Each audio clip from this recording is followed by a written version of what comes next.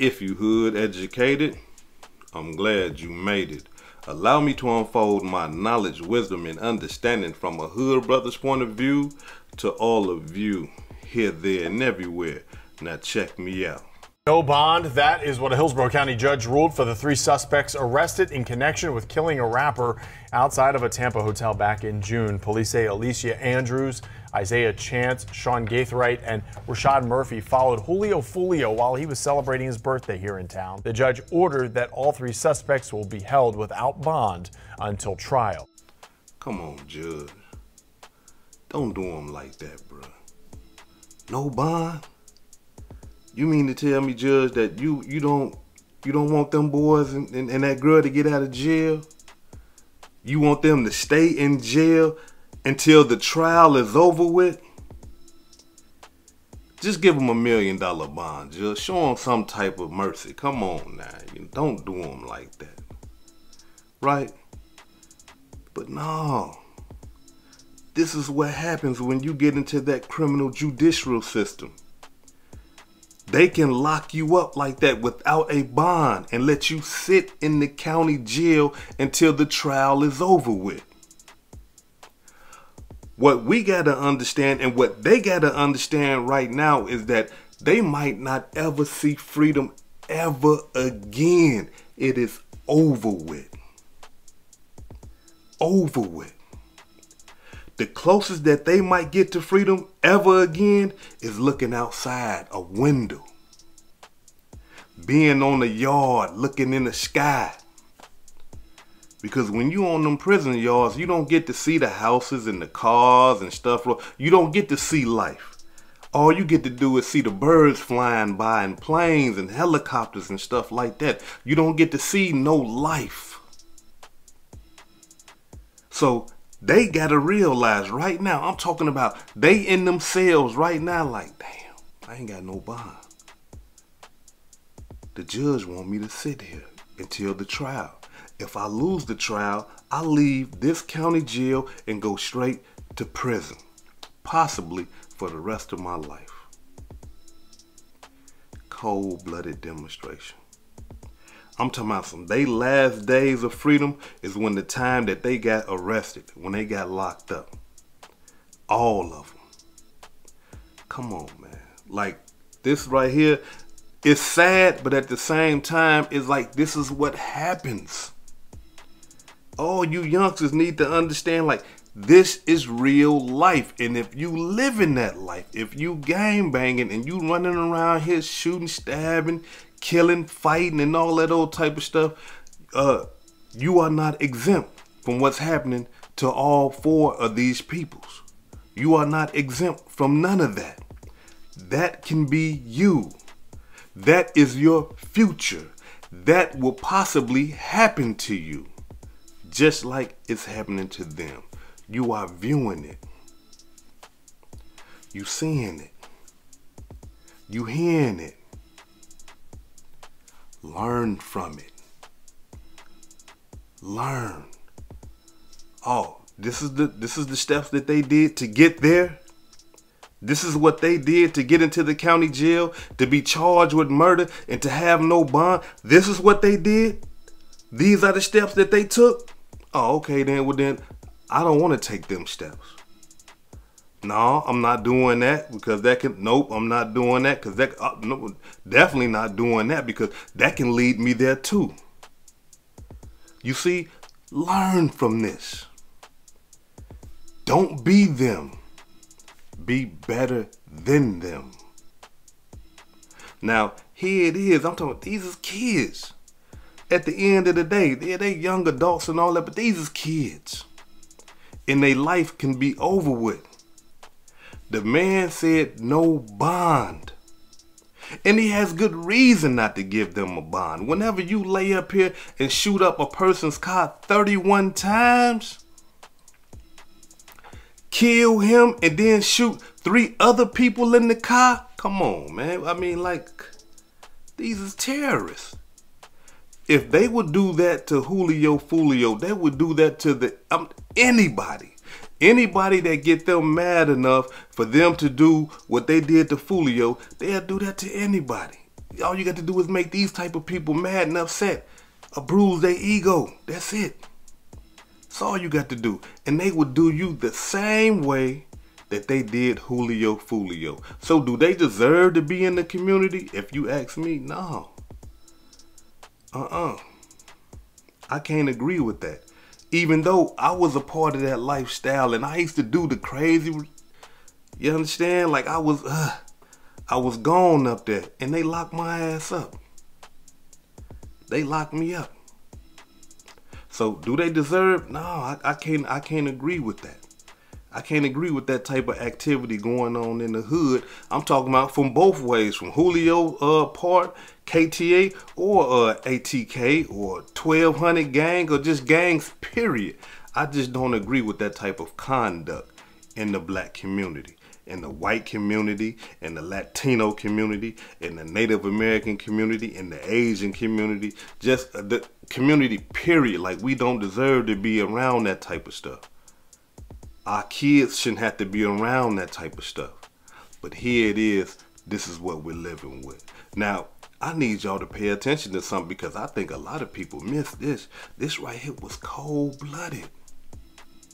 The judge said out his mouth, basically, that he believed that they are guilty of the crimes that they are being charged with. What does that mean, hood educated? Break it down to us. The judge is basically saying that, look, y'all did this. Y'all killed Julio Foolio and y'all shot them other 3 people that was in the car with him. Not only that, but y'all planned the murder and y'all traveled all the way from Jacksonville to Tampa to kill this boy, and that's what y'all did. That's what the judge is basically saying. Check it out. I'm finding that there is a substantial probability that all 3 defendants committed the dangerous crimes that they are charged with. Cold-blooded demonstration. I'm talking about, and he said that in the public, so the world heard that.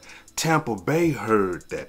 This is a judge. This is the officer of the court. This is a person who is trained to weigh facts.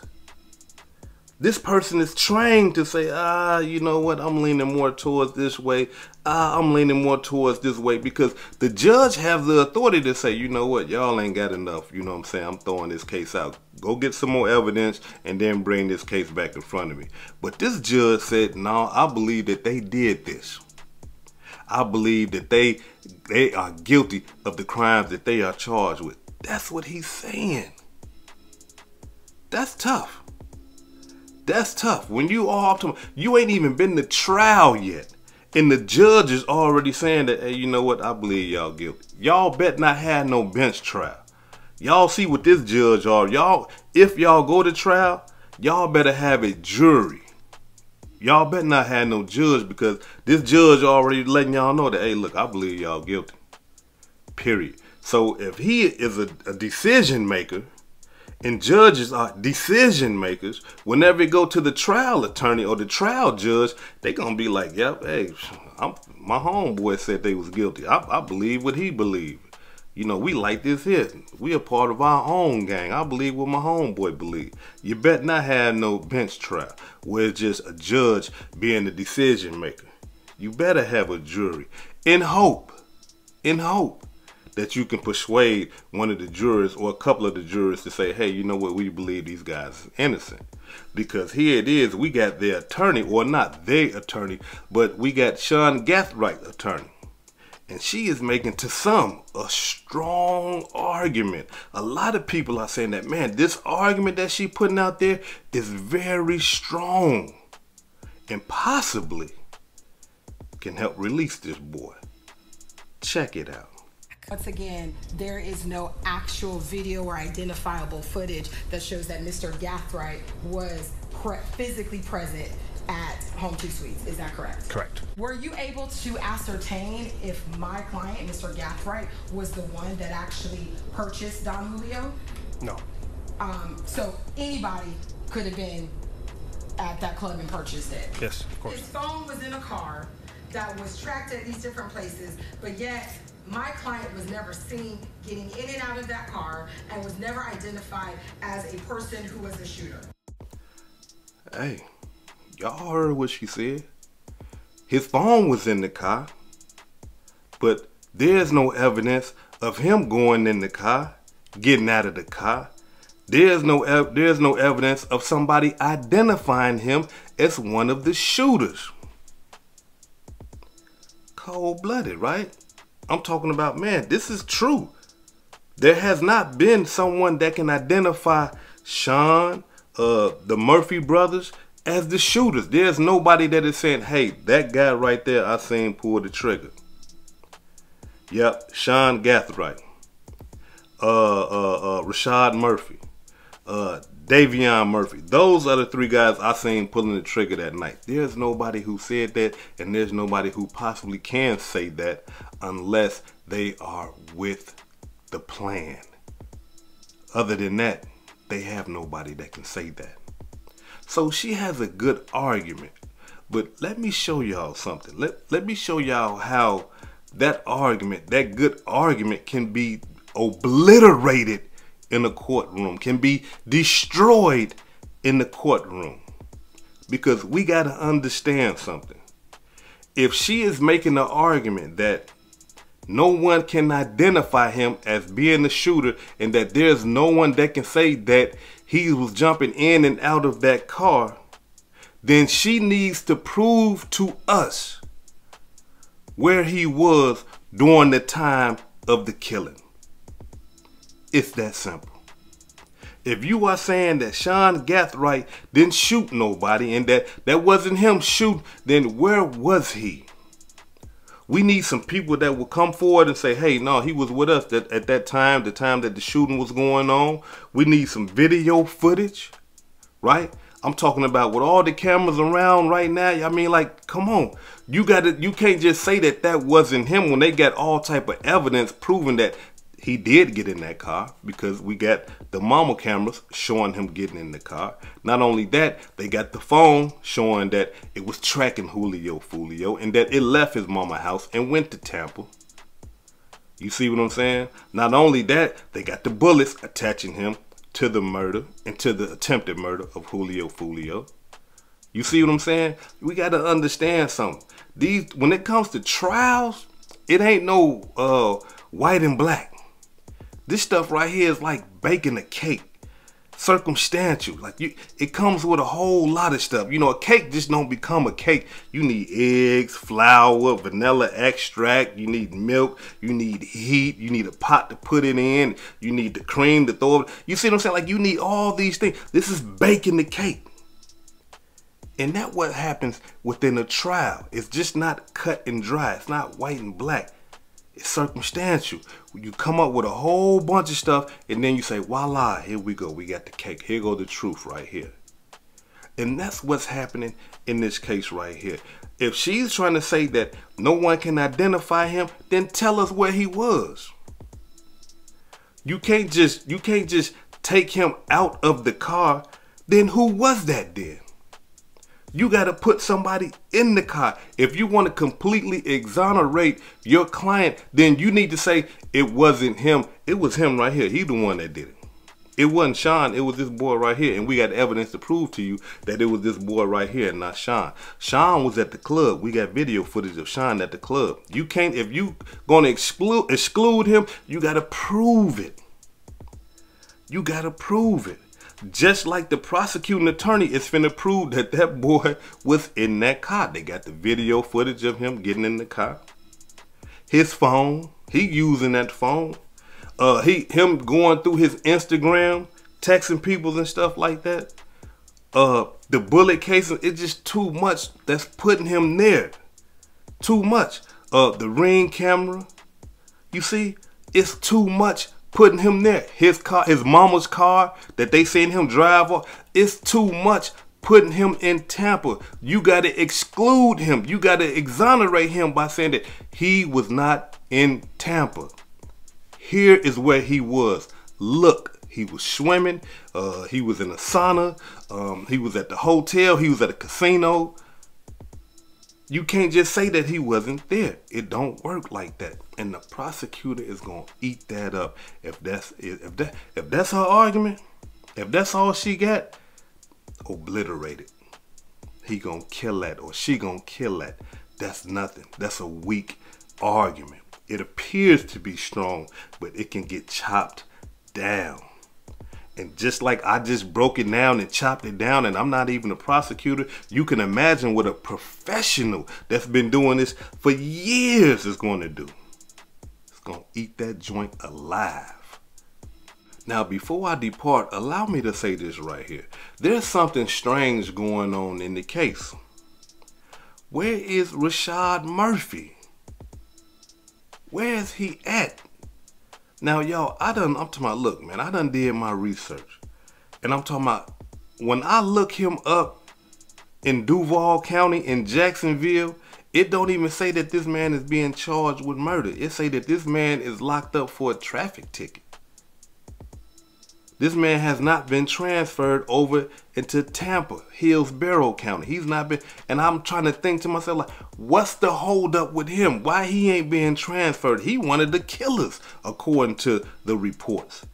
He wanted to shoot us, according to reports. Why haven't he been visualized on camera? Just like we just seen them three going in there looking all worried and sick. And I'm talking about, they already too thin to win, so man, they can't lose no more weight than they already got. They already look like they about to disappear. So here it is. Where this boy at? Like, why we ain't got no eyes on him? Why is he still in Duval County? It's just fishy. It don't seem right to me. Now, y'all remember, I did that video a while ago when they called him, and I said, this boy right here already talking. He doing too much talking as it is. So is there a reason why that they keeping him separated? Now, look, let me just tell y'all how it go when you got co-defendants. And when one of your co-defendants is snitching on you. Keep separate. I don't know what they call it and where y'all from, whatever, but in Minnesota, it's keep separate. If you on the case with somebody, just three of y'all on the case, one of y'all decide to flip and start telling on people and stuff like that, telling on the other two, then they got to keep you separate from the two guys. So while you in the county sitting here fighting this case, they gonna keep this other person in a whole nother county jail. Or they're going to keep him like in the hole or a whole nother pod or deck or whatever, you know, so that y'all could never interact with each other. And when it's time to go to court and stuff like that, because y'all court usually be on the same day, when it's time to go to court, he going to be in a whole nother, you know, bullpen or whatever y'all call it. He going to be in his own little section while y'all in regular population. He's not going to be there. Now, is that a possibility? It could be. Because it doesn't make any sense to me why he's not over there with them. You see all three of them together, but you don't see Rashad. You don't see him. And I'm talking about he's still over in Duval County, but it don't even say that he's charged with murder. This is weird. This is strange. Now, could it be just possible that they just ain't ready to move him? Yeah, it could be that too. But I just got to give it to y'all and break it down to y'all about like how things go when you on a case with multiple peoples and one of the people decide to flip. They're going to keep that person that's snitching away from everybody else. That's just how it go. And that's how it appears. I'm not saying that's what's happening. I'm just saying that, but that's how it appears. For all my guys that done been in their life and all that, get in the comments and let these people know that's how it go. So that's what it appears like. Because I'm going to tell y'all, just like they got all three of them down there in Hillsboro County right now, that boy right there supposed to be right there beside him. But he ain't for some reason.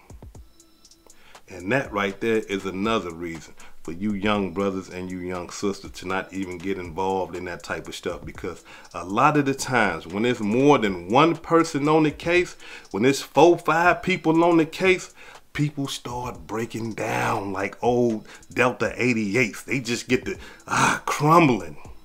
And when they crumble, they start telling. They start telling the truth about everything. Hey man, look, we was planning the case way before this. They just get to talking about everything.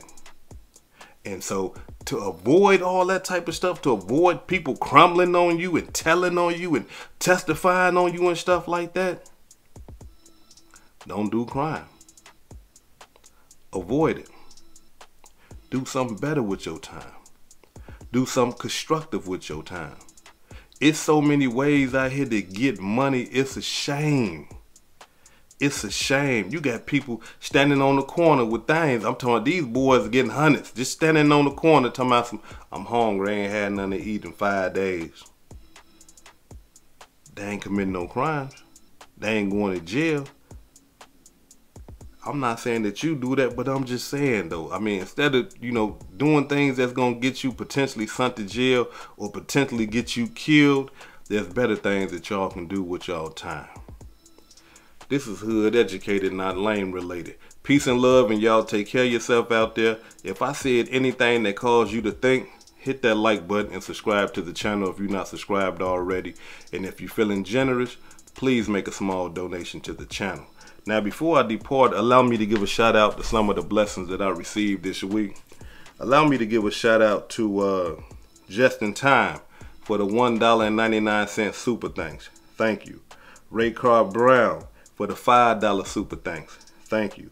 Last One 54 for the $10 super thanks. Thank you. Julian Hunter for the $9.99 super thanks. Thank you. Big 414 for the $10 super thanks. Thank you.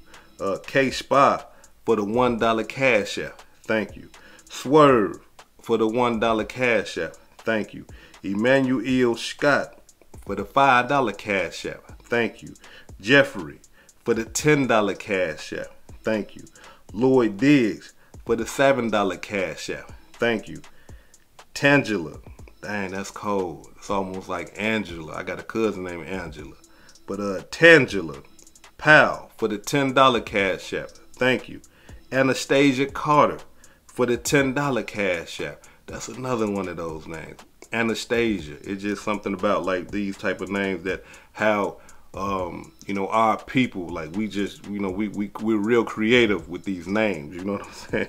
So, hey, Anastasia Carter for the $10 cash app. Appreciate you, sis.